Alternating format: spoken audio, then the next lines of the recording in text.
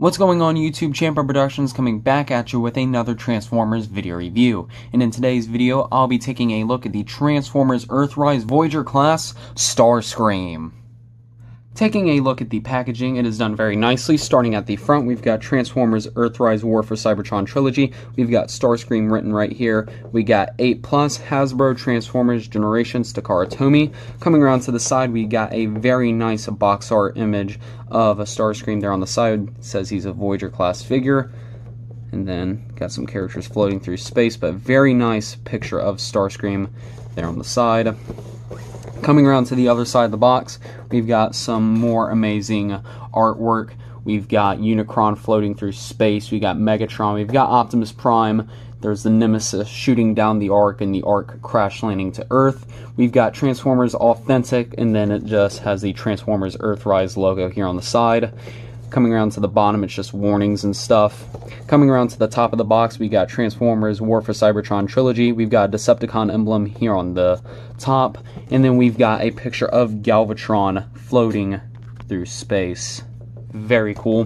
Coming around to the back of the box, we've got a picture of Starscream in his robot mode, in his vehicle mode, and it says that it takes him 30 steps to convert. And then it just shows some Battle Masters are also sold separately. And then it says his name is Starscream, and then we got Transformers More Than Meets the Eye there on the top. And that is everything for the box. Taking a look at Starscream's accessories, he comes with his classic null rays. We'll set one down. These are very nicely molded and detailed. There are no paint applications on the null rays, but they are very nicely molded. So, very nice. He does come with this decoder piece that does work with the background insert that's on the inside of the packaging. He does come with his instruction manual, which, if you have seen my Earthrise Wheeljack review, you will know that I am a huge fan of how they did the coloring for these instructions. It is so easy to follow. The coloring is so much better. The light gray with the green, it just works so much better than what we've been getting for the Studio Series line. And then he does come with a little warning sheet, just choking hazard, small parts. So that's all that the figure comes with. And here we have Earthrise Starscream in his jet mode, and the jet mode looks fantastic. Doing a 360 overview of the figure, as you can see, they did a great job with this jet mode. The amount of molded in detail looks great. This is just overall a very, very good recreation of that classic 1980s Starscream. Taking a look at the details starting from front to back, as you can see, we've got some very nice molded in detail. We got some orange translucent plastic with some white paint for the cockpit there. And then on the inside of the cockpit itself, we got a seat molded in, some other details.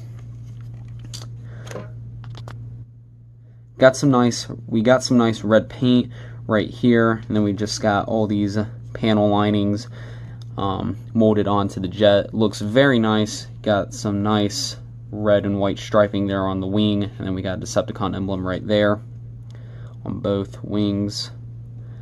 Then we've got some nice red and white striping right there. Coming around to the back, the thrusters are molded in, which I do really like. That's a nice attention to detail. Very nice jet mode. It's got a good amount of paint applications, and it's very nicely molded and detailed. The figure does have a few 5mm peg holes, one here on top. There are 4 right here, here, here, and here, and there are 2 on the sides right here and here, right here and here. So it's up to you where you want to store the null rays. You can leave them off if you like to have just a clean jet mode like that, or you can, there are different peg holes. You can plug them into the side like this, and then you can plug it in if you want to. You can plug it up there with on the wing. So there are some different options for you if you prefer just the clean jet mode without the blasters. It's pretty cool looking. It's really up to you where you want to store the null rays. You can have them on these back ports right here. You can store them really wherever you want. You can leave them off to the side. So there are some options to have with where his null rays go. For some size comparisons, here he is compared next to the Earthrise Deluxe class Wheeljack figure. So you can see how Starscream scales next to a Deluxe.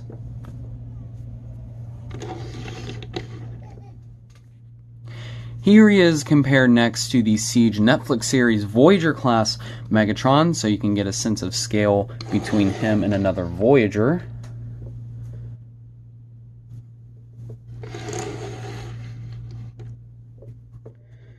And here we have the original Siege Voyager class Starscream compared next to the Earthrise Voyager class Starscream.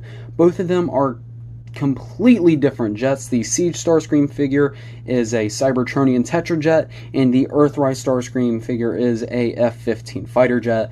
So again, two completely different figures, but they are unique in their own cases. The Siege Starscream has this battle damage on it, and the Earthrise figure, and I do like that the Earthrise figures are giving us their their classic G1 character designs with their classic vehicle modes, and the Siege line is giving us the G1 robot modes with some, alienized vehicle modes. It's really cool. So there are some differences. They are the same character, but there are some differences in robot mode, but I wanted to compare these two figures. For Starscream's transformation, we're going to start by removing the null rays. If you haven't done so already, we're just going to remove them, put them off to the side.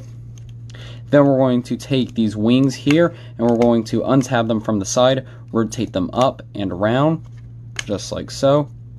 They do not tab into place, so when you're transforming it into robot mode, sometimes they like to try to shift out and pop off. If they do pop off, it's a real simple fix. You just plug it back on, no big deal. Come around to the back, fold these rotor pieces up, take this section here, fold it up, take these shins and pull them down. Then come around to the back and disconnect the back of the legs from the upper part of the jet, and then rotate them down on a double hinge. Let me demonstrate. So fold them up, and then there are two tabs right here and here, and two tab holes on the inside of the knees, and they will just plug into place. Then we can separate the legs, just like so. Then we can untab this section here, and then fold out his feet and bring down this whole assembly here. So do that on both sides and bring this down just like so. Then we're going to open up this chest section. We're going to open up this chest section here. It just untabs. Then that will allow you to rotate out the arms. And then open up the arms. Make sure my camera's in focus. Open up the arms and rotate them on a double hinge. Then press this into place, make sure it is secure. Then there is a tab right here that will tab in to a tab hole, and that will solidify to make his elbow joint. Do that on both sides. Make sure that stays locked into place. Tab that in. Then we take the whole front of the nose cone of the jet, we bring it down, rotate it around, and then slide it. This peg right here will slide into that sort of channel right there. So make sure that lines up and fold that into place. Make sure the arms are sorted. That way the pegs will just tab into place. Then we simply take this nose cone here, swing it back, and push it down into place. Then all that's left to do is straighten out the figure. Make sure he's standing up properly.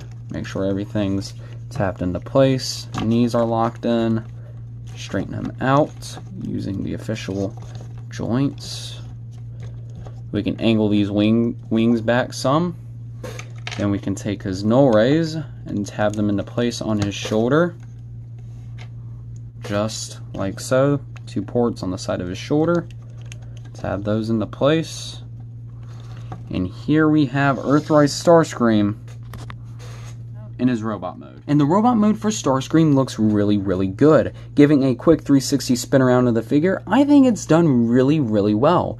This is a great representation of the G1 or the 1980s version of Starscream. It looks really good. It does have a few minor issues, and I'll get into that here in a little bit, but overall, I think they did a really good job with this figure.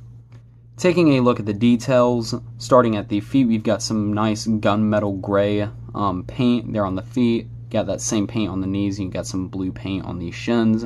Got some nice molded in detail as well. Moving to the upper torso, we've got some nice red paint on the waist. Very nice. Then moving up to the upper torso, we got some nice molded in detail. We got some more of that gunmetal gray paint there in the chest. And that head sculpt is just perfect. Got some nice red eyes, silver face, and the glossy black head. Very, very nice. I really like that head sculpt. Really good looking. Coming around to the back here, as you can see, there's the nose cone from the Jet. Just some molded in details that sort of carried over from Jet mode. Nothing too special.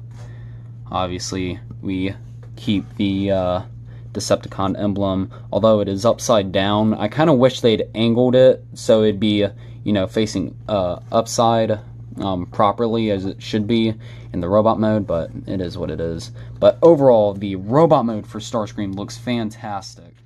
Taking a look at Starscream's articulation, it's not too bad. Starting at the head, his head can look up and can look down and can rotate 360 degrees on a ball joint, but it is kind of blocked on these two pylons, so I'm not going to demonstrate the full 360 movement. His arms can move outwards and can almost rotate 360 degrees, but they are blocked by his wings, and his wings do have some movement. There is a hinge here and then a hinge here for the transformation, so you can use that for the robot mode articulation. He does have a swivel right above the elbow that does rotate 360 degrees. He also has a little over 90-degree bend at the elbow.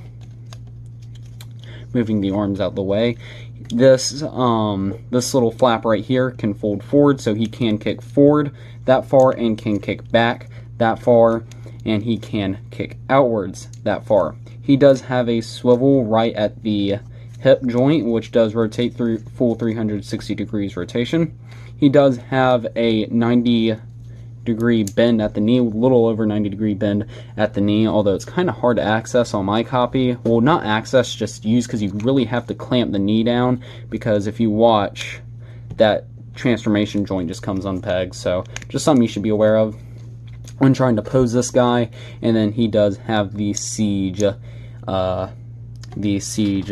ankle tilt joint. So overall, the figure's not too bad in articulation. For robot mode size comparisons, here Earthrise Starscream is next to Earthrise Deluxe Class Wheeljack. And here is Siege Netflix series Voyager Class Megatron next to the Earthrise Starscream figure, and I think these two look really good side by side. And here is the Siege Voyager Class Starscream compared to the Earthrise Starscream, and as you can see, there are some major differences, but you can tell that they're the same character. But one of the biggest noticeable differences is obviously the battle damage on the Siege version of Starscream, and I prefer the look of the Earthrise Starscream without the battle damage. Just two different figures, but they are really good representations of Starscream. So overall, what are my final thoughts and opinions about Earthrise Starscream? He is a really good figure. He does have a few issues, one of them being is that he has no waist articulation, but due to how the figure transforms, I can forgive it for that. And then the other issue I have is that the backpack, or the nose cone, just becomes a backpack. I wish there was something else they could do to maybe make it collapse into the chest and sort of just fold up into the chest itself. But other than that, I have no issues with the figure. All the joints are nice and tight, and all the paint looks really good on the figure. It's a really good figure. I really do like it. So if you're in the market for a G1 styled Starscream, this is a great figure. Well, that's all from me. I hope you all enjoyed. If so, be sure to leave a like, comment, and subscribe, and hit that notification bell so you never miss a video from my channel. That's all from me, Champion Productions, signing off.